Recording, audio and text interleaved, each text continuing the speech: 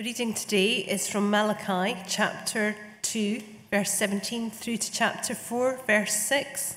And you'll find that on the Church Bibles on page 961. So that's Malachi chapter 2, verse 17 through to chapter 4, verse 6. Before we read, I'll just pray.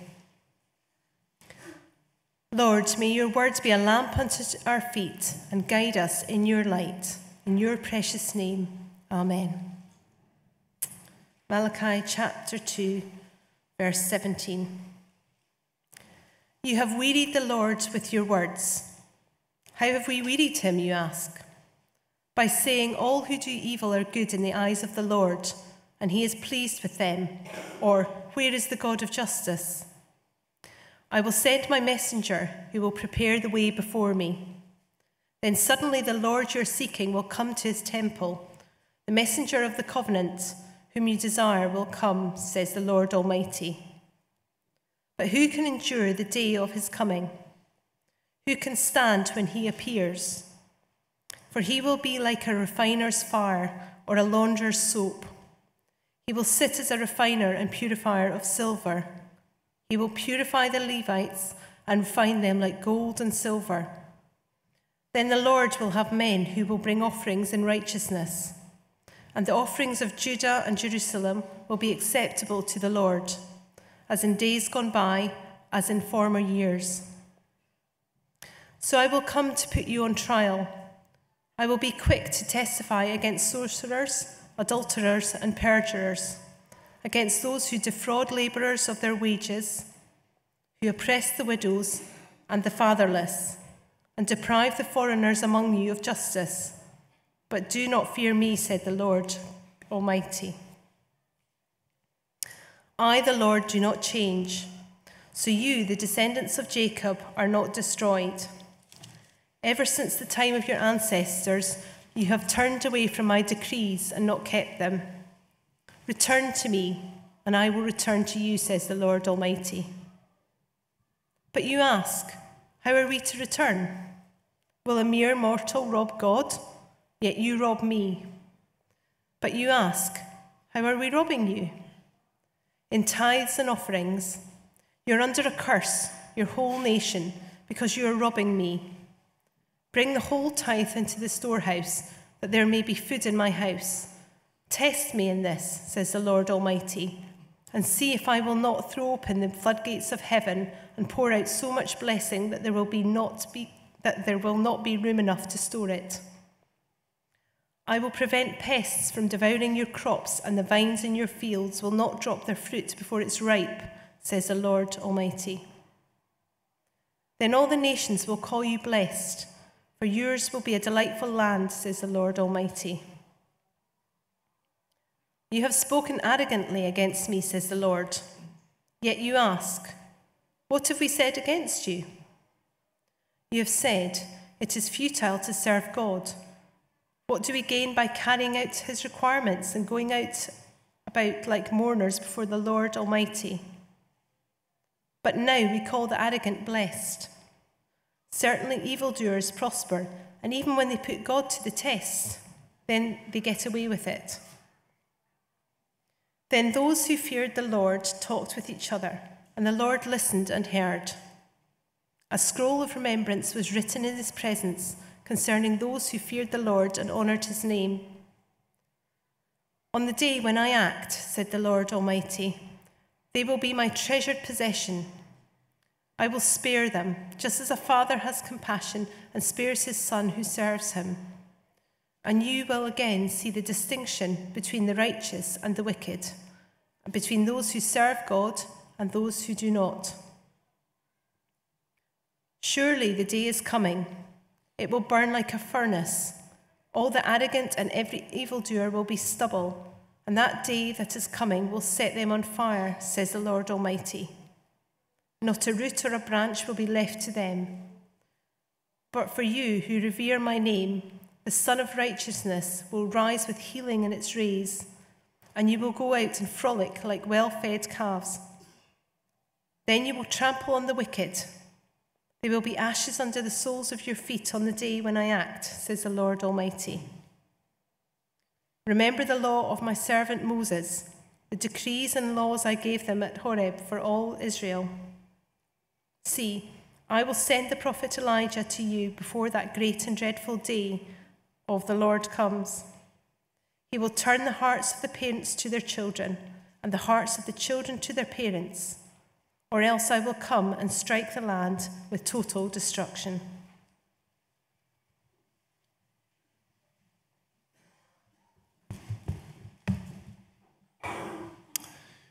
It's not fair. I wonder how many times those of us with children hear something like that during the course of a typical day or week. I've got the smallest slice of cake.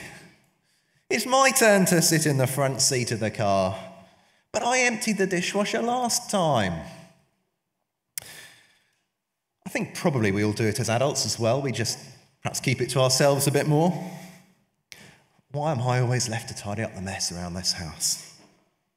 How come that self-serving so-and-so got the grant funding and not me? Why is it that cheating celebrities get the glamorous partners and enormous income? And as we look at how life pans out, there's another question that follows quite quickly on the heels of that kind of idea of it's not fair. And it's this: why do I bother? If bad people get on in the world, why should I bother trying to be good? Is it actually worth ploughing all that hard work into serving Jesus at home, at work, at church? Or perhaps if you're here and not yet a Christian believer, you might be thinking, if people who ignore God seem to have great lives, is there any point bothering with God? Does God actually care how we live our lives? Can't we just lighten up a bit? Let's show up on a Sunday and then just get on with the other 6 days like everyone else. It's not fair. Why do I bother? The people in Malachi's day were feeling this way. If you remember, we're working our way through this record of Malachi's preaching from something like the 5th century BC. God's people had lived in the promised land for centuries after Moses brought them out of Egypt. It had been a bumpy ride, and in living memory, they'd had the upheaval of being exiled far away in Babylon. But now they're back in the land, just as God promised. They'd been rescued, and yet life still wasn't quite right. They still lived with the threat of powerful military forces nearby. The wonderful promises of a glorious new life hadn't really come good. You see, they lived somewhere between a past rescue and future glory. But the future seemed like a long time in coming. Morale was low, and many among God's people were turning from his ways, giving up through fear, exhaustion. Today we're looking at the second half of Malachi's message, and there are two big ideas that God wants to get across. Firstly, he says, get real. See what's actually going on. And then secondly, get ready. See what's coming soon. So firstly, get real. God challenges the people here in Malachi's day to wake up and see what's actually going on. It's a reality check, a call to self-awareness. 4 times through this passage that we've just had read, the people have a sort of, wait, what sort of moment? They're surprised by what God says. It's there at the start of the passage. So have a look with me. Chapter 2, verse 17, page 961. You have wearied the Lord with your words. How have we wearied him, you ask? Well, they just don't know what they've got done wrong. So Malachi fills them in by saying, all who do evil are good in the eyes of the Lord, and he is pleased with them. Or, where is the God of justice? The people are calling evil good. They're blurring the boundaries between right and wrong. Perhaps they're ignorant. Seems harmless enough. God must be okay with it. Perhaps they think the Bible's a bit old-fashioned. We've moved on from there. They're kind of more going with the flow rather than sticking with what God says. It's like they can't see God's justice, and therefore it can't be true. God seems to let everyone get away with anything. And so it's not really worth bothering with him. Or if he is there, perhaps he's just kind of a God of a fluffy love, of acceptance and inclusion. Because in some ways, God's people here are so close to being right. Yes, evildoers can be declared righteous by God. Forgiven. It's wonderful. But that doesn't mean God wants them to stay as evildoers. He's in the business of changing people. The people are wearying God with their words and their actions. And here's the thing, they don't even realize it. Get real, God says. Are you blind to what's actually going on in your life, in your community? Does God want to say the same thing to us? There's another call to get real, down in chapter 3, verse 6. We're going to jump through the passage and spot these moments. Chapter 3, verse 6. I, the Lord, do not change, so you, the descendants of Jacob, are not destroyed.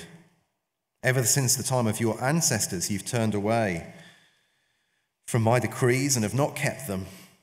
Return to me, and I will return to you, says the Lord Almighty. But you ask, how are we to return? They've turned away from God, and they don't even realize it. They don't know how to return to God because they didn't even know that they'd left him. God is so good and so patient and so consistent. He doesn't change. And that's really good news. It's known as God's immutability, if you like your long words. As the Church of England's 39 Articles puts it, he doesn't have a body that grows older or weaker. He's not made up of different parts that develop and shift.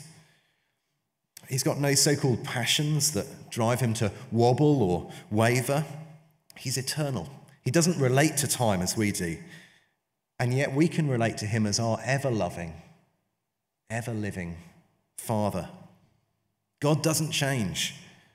And he's been full of patience and faithfulness all through history.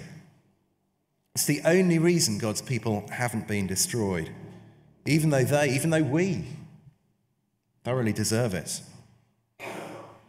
I remember one time we were at a wedding as a family.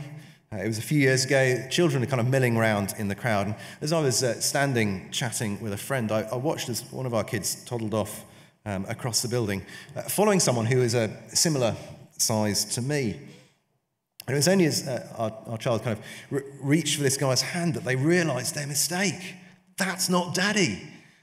And they had such a worried look on their faces. They kind of looked around and tried to work out where I was. I'd not gone anywhere. I'd stayed in exactly the same place, but it was such a big shock when they realised they weren't with their daddy.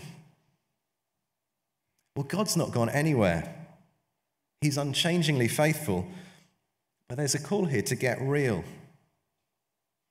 They weren't half as close to God as they thought they were. They'd wandered off. They needed to return to him. I wonder, could the same be said of us? There's a third wake-up call in verse 8. This call to get real. Will a mere mortal rob God, yet you rob me? But you ask, how are we robbing you? In tithes and offerings you are under a curse, your whole nation, because you are robbing me. So God's people, they're turning up to worship, doing the right sorts of things, but in reality, they're robbing God. Back in the time of Israel under the Mosaic covenant, they were meant to set aside 10% to support the priests. And instead, they're keeping the money for themselves. Perhaps household budgets were tight, costs were high, there wasn't much to spare. God says, get real. See what's actually happening. They're robbing God, stealing. You thieves. Now, after Jesus, God doesn't set us a 10% figure. Instead, he calls us to be generous with our money, our time, our energy, our homes, everything. What would God say as he looks at our finances, our diaries? There's a call here to wake up, to get real. One final time, verse 13. You've spoken arrogantly against me, says the Lord. Yet you ask, what have we said against you? You've said it is futile to serve God. What do we gain by carrying out his requirements and going about like the mourners before the Lord Almighty? But now we call the arrogant blessed. Certainly evildoers prosper, and even when they put God to the test, they get away with it. It's sort of come full circle back to the start of the passage, hasn't it? They're speaking against God, making false claims about him. It's not worth serving God. Just do what you like, you'll be fine. God won't stop you. You're better off building your own life than investing in God's. Don't bother with all that heavy sin and confession stuff. That's just full of negativity. Crush your mental health. Those are the sort of things they might have been hearing, and it's a dreadful distortion of God and his ways. And they don't even realize they're doing anything wrong. What have we said against you? They're asking. It's a shock to them. They're outraged. How dare you call us out on this? We're God's people. We've got the buildings, the Bibles. Get real, God says, to them and to us. Sometimes we really need a shock to wake us up to reality. I was out cycling in the villages west of Cambridge a few months ago. I know I'm not a mega cyclist, but I take a bit of pride in the fact that I'm not often overtaken by others. So when a couple of guys all kitted up in Lycra come past me, I pushed hard to catch their slipstream and kind of tag along for a bit. They were very friendly. I happily caught my breath. Then I began to wonder why they were going quite so slow. Perhaps they'd just been showing off earlier, and actually I was faster than them. Well, a few hundred metres more, and I thanked them for the tow and sped up past them, feeling quite pleased with myself. It didn't last very long. About 30 seconds later, they shot past me, and there was no way I was catching their slipstream that time. I think they'd probably been humouring me all along. I was suitably put back in my place, not nearly as speedy or as fit as I'd thought. Good reality check for me. Sometimes we need that in life. We need to get real. That's what God's doing through this passage this morning. Perhaps we've said and thought and done things like the Israelites. We've tried to tell ourselves that things which God calls evil aren't actually that bad after all. Just a little slip. Just one more time. I can always stop when I want. And God's still pleased with me because of Jesus. I'll give him a bit more of my time next year. This year, I just need a bit more me time. These are sort of lines we can feed ourselves very often. And I just wonder, are we more like the people of Malachi's day than we care to admit? It's easy not to realize just how far we've wandered from God and his ways. It's sometimes called a sort of gospel gap, the distance between what we say we believe and what we show we actually believe in the way that we live. The difference between the songs we sing on a Sunday and the songs we sing through life, as it were, Monday to Saturday. Get real, God says. It's a reality check. Wake up and see what's happening. It's far worse than being left in the dust by two high-speed cyclists. It's not just a bit humiliating, it's wearying the Lord God of the universe. It's robbing him. It's speaking arrogantly against him. Get real. God says he's waiting patiently for perhaps some of us here to wake up to what's happening. And then there's a second call from God in this passage as well. Get real and get ready. Some things you have to prepare for ahead of time. Kids' birthdays, you can't just wait until the day before. Going to uni, you have to get all the kit together. We sat and watched the Queen's funeral procession on Monday. It's amazing to see those huge numbers of people involved from all around the world. I think I heard it's 1.25 miles long. You can't put something together that size in 10 days after the Queen has died. So there's this thing called Operation London Bridge. It's been years in the making. And when the sad day finally came, well, everyone was there in their place, ready, wearing the right kit, ready to honour Queen Elizabeth II. And God's message through Malachi was, get ready. And it was for something even bigger than a state funeral. So take a look at chapter 3, verse 1. We're going to move fairly fast through this.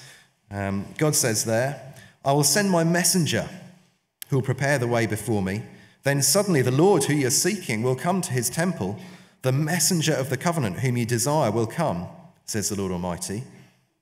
But who can endure the day of his coming? Who will stand when he appears? For he will be like a refiner's fire or a launderer's soap. He will sit as a refiner and purifier of silver. He will purify the Levites and refine them like gold and silver. Then the Lord will have men, these priests, these Levites, who will bring offerings in righteousness. And the offerings of Judah and Jerusalem will be acceptable to the Lord, as in days gone by, as in former years. Perhaps you recognise some of those famous words from Handel's Messiah. Malachi is saying there's going to be a massive spring clean.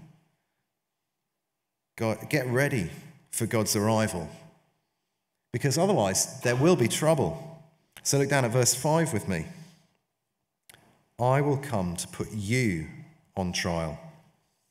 I will be quick to testify against sorcerers, adulterers and perjurers, against those who defraud labourers of their wages, who oppress the widows and the fatherless, and deprive the foreigners among you of justice. But do not fear me, says the Lord Almighty. So they've put God on trial because they think he's not acted with justice. But actually they're going to be the ones on trial, stood before the judge, like we were hearing earlier in the children's talk. It's coming, says God. Just you wait. God wants his people to be ready for that day, to show some fear and respect towards God, rather than constantly questioning his goodness and justice. Get ready for that day. And that's going to involve returning to the Lord. So just over the page, middle of verse 7, God says, return to me, and I will return to you. It's not too late to come back to him, even at the point where he's sending this challenging message. The door is open, his arms are outstretched, ready to welcome the wanderer home. Any of us, get ready. And it's going to involve a radical change in priorities. But then it's totally worthwhile. God tells them to throw themselves into it wholeheartedly. Down in verse 10, bring the whole tithe into the storehouse, that there may be food in my house. Test me in this, says the Lord Almighty, and see if I will not throw open the floodgates of heaven and pour out so much blessing that there will not be room enough to store it. I will prevent pests from devouring your crops, and the vines in your fields will not drop their fruit before it's ripe, says the Lord Almighty. Then all the nations will call you blessed, for yours will be a delightful land, says the Lord Almighty. What a prospect for God's people. This is the glorious future they want. Now, I should say this isn't a promise that if we give God 10% a tithe, then everything will go well for us, that he'll pour out his blessings on us. That sort of idea is popular in some parts of the church around the world. Perhaps you've come across it. Sometimes called the prosperity gospel. The idea that God promises us that we'll be healthy and wealthy if we trust him and follow him. I'd love to spend more time digging into this, but there's not really time today. Perhaps the big thing to remember is that these words to Malachi were spoken to the Old Covenant, the Old Testament Israel, in the land which God had promised to them in that covenant. In Jesus, we don't have a physical land at the moment in the same way, but we have every spiritual blessing in the heavenly realms. So we live now still waiting for our promised land, the new creation, and we store up treasure in heaven, and that's the safest place to invest. The best returns. In Jesus, we have something even better than fertile fields and bumper harvests, better even than fast cars and designer labels. We have God himself. So these verses in Malachi aren't a promise to us of health and wealth. They're a call to get ready for that coming day by living generously now. Whatever we have now belongs to the Lord, and it's given to us so that we can serve others. Get ready, God says.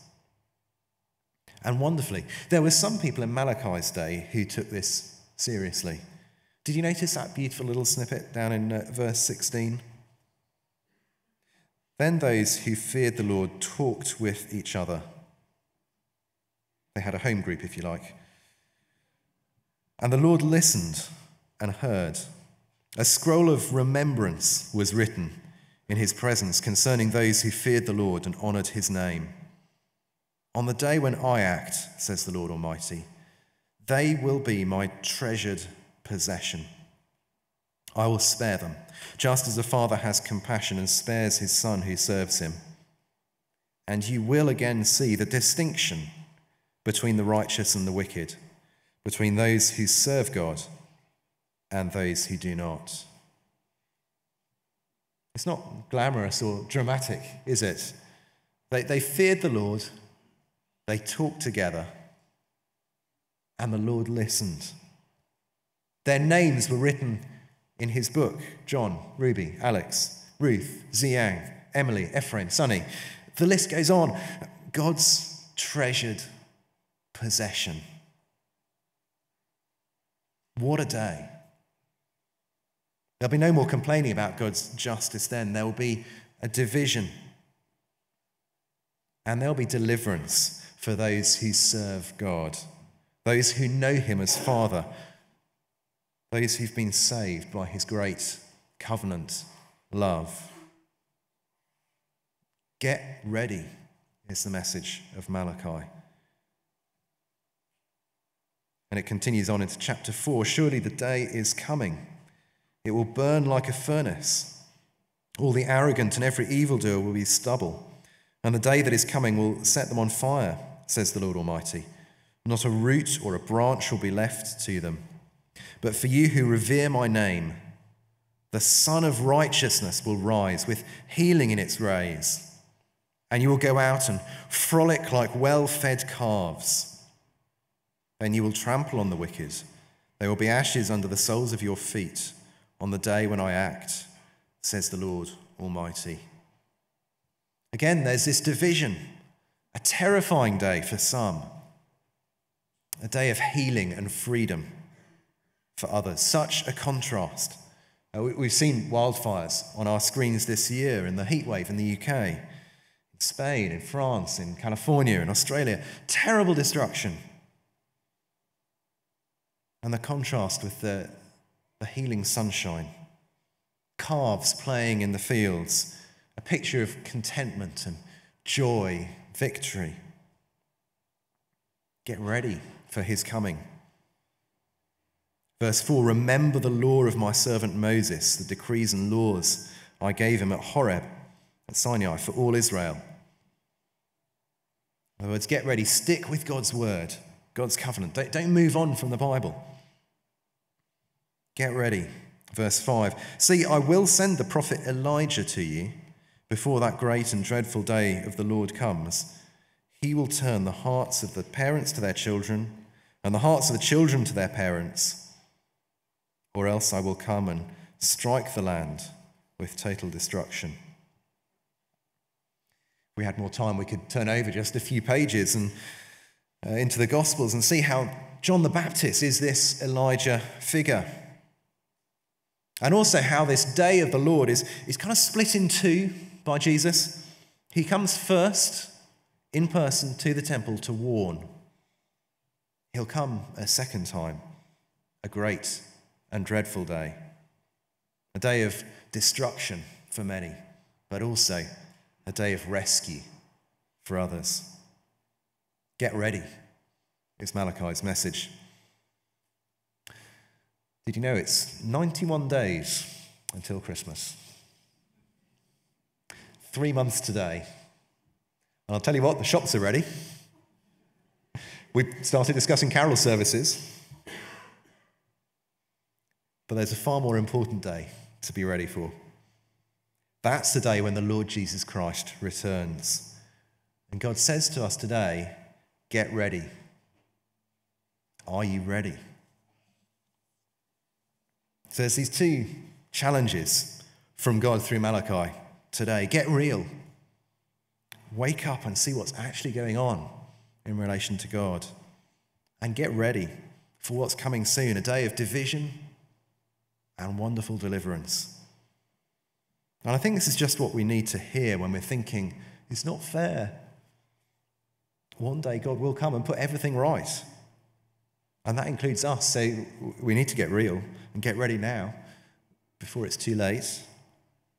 And why do I bother? One day God's going to come and it will all be worthwhile. We'll be his treasured possession forever. Those who know the Lord Jesus. So as I come to a close, I want to repeat some profoundly encouraging words that were read during the Queen's funeral on Monday from 1 Corinthians 15. Therefore, my dear brothers and sisters, stand firm. Let nothing move you. Always give yourselves fully to the work of the Lord, because you know that your labour in the Lord is not in vain.